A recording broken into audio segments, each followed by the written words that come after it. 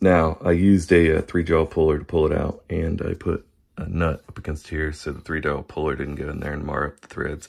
This is the adapter to install a harmonic balancer. What I've got is this piece of pipe.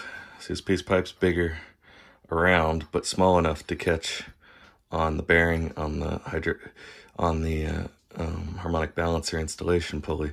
So what you do is get this up here, tighten this down, and shove that all the way till it's home. And this will allow the snout of the crank to be able to not come in contact with this bearing. This is just a piece of pipe from the hardware store that's cut down, and it's the right diameter, see? To go around it and press on the edges. And just like that, it's all the way in, and you can just unscrew it. Unscrew it all the way back. Slide that back. Unscrew this whole puller, like so. Hold on.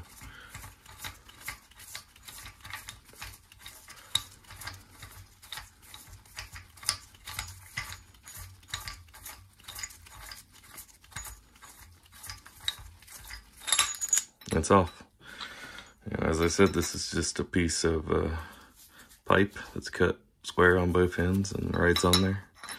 And a lot of people say they'll just tap it on with a rubber mallet, or I heat it up and it'll just slide on. But why? You gotta heat it up.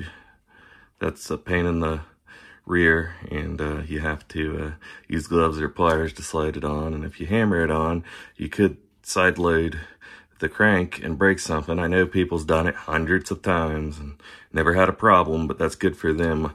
There's always that one time, and this guarantees there's no problem.